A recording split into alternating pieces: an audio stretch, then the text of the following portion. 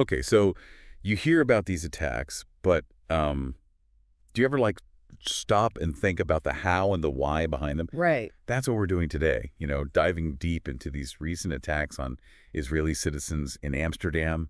We've got eyewitness accounts and expert analysis that suggests this goes way beyond just simple anti-Semitism. Yeah, what's so fascinating here is that these events, they offer like a glimpse into these dark undercurrents of global politics. Disturbing, yes, but crucial for us to understand. Right. So let's kind of dissect what happened here and why it matters to you listening, even if you're miles away from Amsterdam. All right, so paint a picture for us. What exactly went down? So imagine this. You're in Amsterdam. You just enjoyed a European League football match, and suddenly you're targeted, not for anything you've done, but just for being Israeli. Wow. The source describes these organized groups attacking these fans at like all these different locations all over the city. Oh, wow. Street assaults, people being thrown into rivers, families terrorized in their hotels, even passports were stolen and then like flaunted online as trophies. That's terrifying. It's like straight out of a nightmare. You're just trying to enjoy a game, and then bam, you're facing this violence just because of your nationality. And the source goes even further. They draw this really chilling parallel to the early days of Nazi Germany, where Jews were targeted systematically. Right. This isn't just random violence. It seems calculated and organized. So where does the CCP fit into all of this? Because the source seems to be pointing a finger directly at them. Yeah, the source makes this bold claim alleging that the Chinese Communist Party is like the puppet master behind all of this chaos. Okay. They describe a specific type of organization. It's got like a Leninist structure, which relies really heavily on indoctrination and these covert operations. And they argue that this is like a CCP hallmark and a strategy they've used before. Hold on, Leninist structure. I think we need to break that down for our listeners. What does that even mean? It's definitely a complex organizational model, but essentially it's this hierarchical system with cells that operate independently, but they all ultimately answer to this central authority. It prioritizes secrecy, loyalty, and ruthless efficiency. I see. And the source is claiming that this is the same playbook used during the Chinese Revolution in Hong Kong during the anti-extradition protests, and even by groups like Hamas. So are they saying that the CCP is directly controlling these groups that are carrying out attacks in Amsterdam? Well, the source doesn't explicitly state that, but they strongly suggest that these attacks are part of this broader strategy to destabilize Europe. Wow. And they claim that the CCP is a master at using these seemingly justified social movements to mask their true intentions.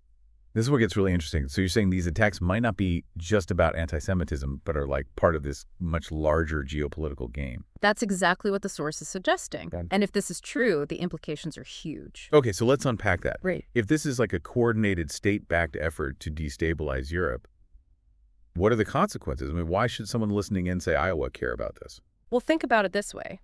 If seemingly grassroots movements can be manipulated by these foreign powers to just sow chaos and division, it creates this sense of vulnerability everywhere. Right. It erodes trust in institutions, and it makes people just question everything. So this isn't just about Amsterdam or Israel anymore. This is about the potential for these tactics to be used anywhere in the world. Exactly. And the source argues that the CCP is particularly good at this kind of manipulation.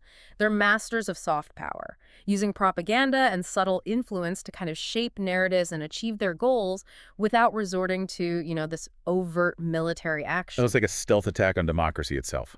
That's one way to put it. Right. And that's why understanding these tactics and recognizing this potential for manipulation is so crucial for everyone, not just the people directly affected by these attacks. This is starting to feel like something out of a spy thriller. Right. I'm already hooked. Yeah. So tell me more about how these so-called Leninist organizations actually operate. How do they go from an idea to actually carrying out something like we saw in Amsterdam? Well, that's where things get even more intriguing.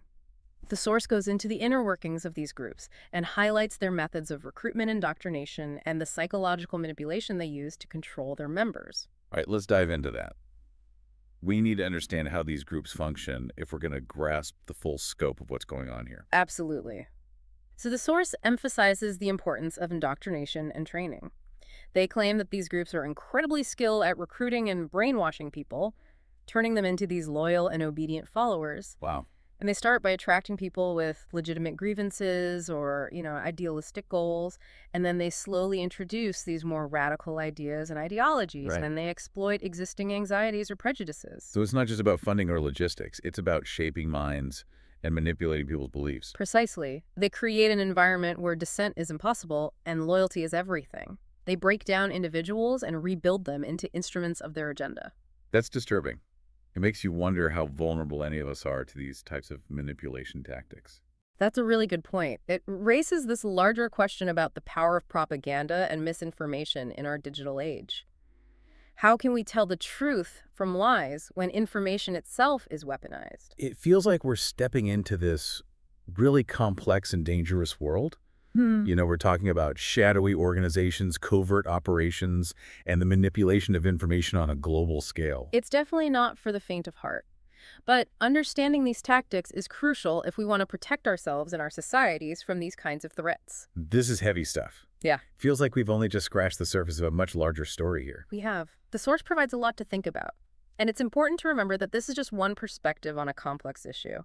We need to consider multiple viewpoints and do our own research before we form any conclusions. So what's the next layer of the onion we're peeling back here?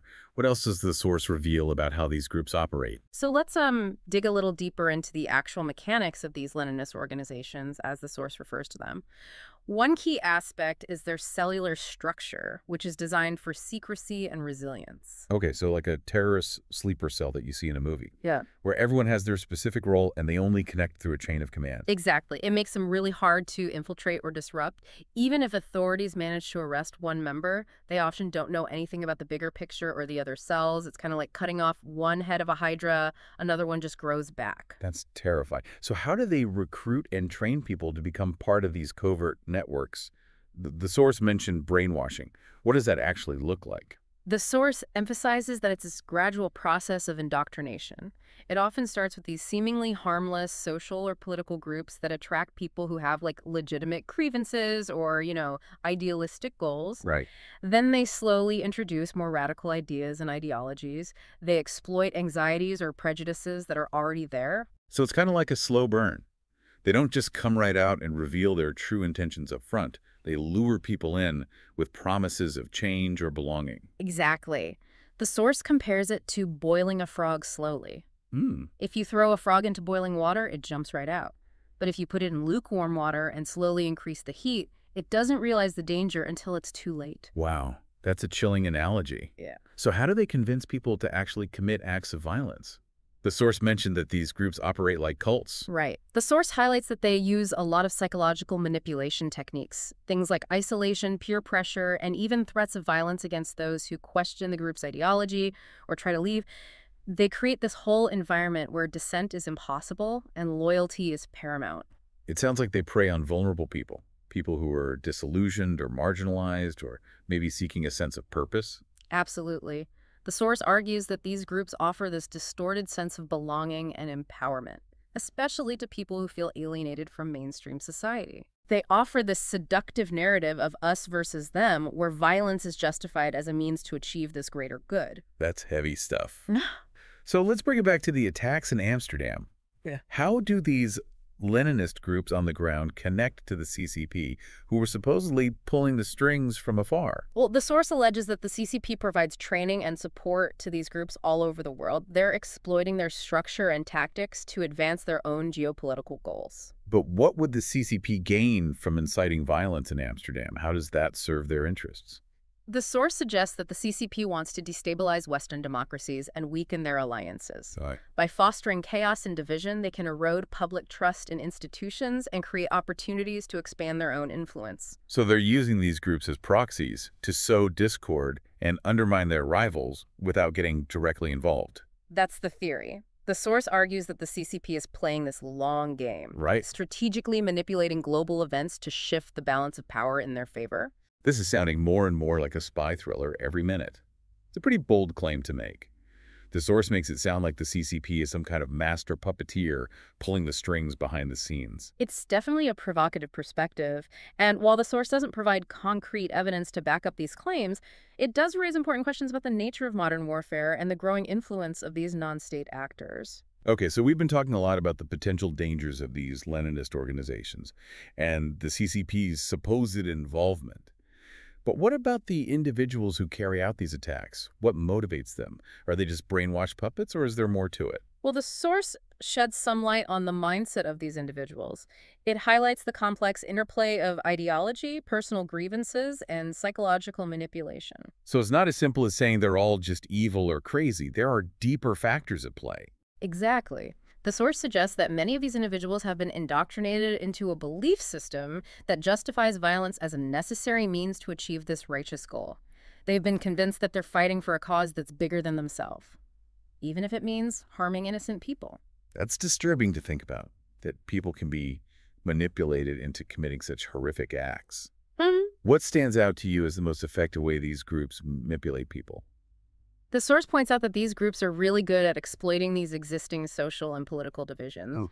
They use subtle forms of propaganda and misinformation to further their agendas. They often present themselves as like champions of social justice or defenders of marginalized groups, masking their true intentions.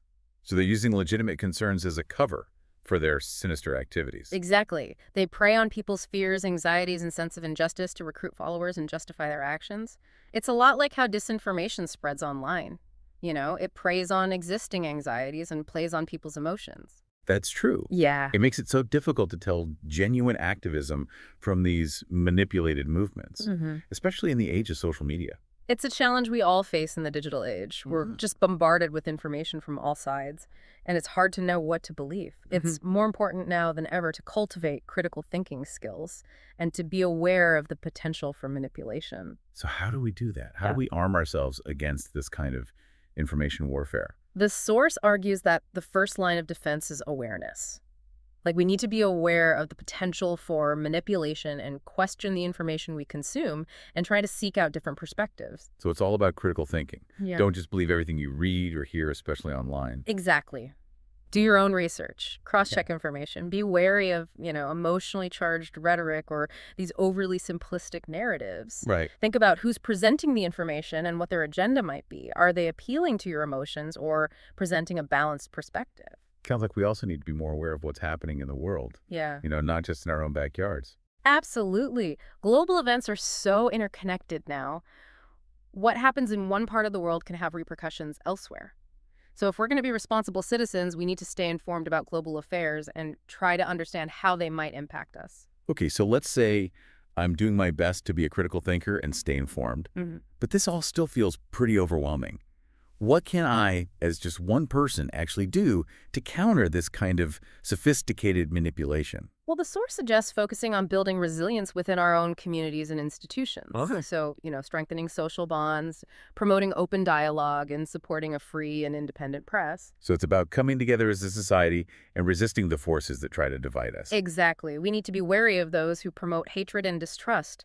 We need to hold our leaders accountable and demand transparency. Right. And we need to support organizations that are working to combat misinformation and promote critical thinking. It sounds like a tall order. But I guess the alternative is pretty bleak if we just let these tactics continue unchecked. Yeah. The source paints a pretty grim picture of what the future could look like if we fail to recognize and counter these threats.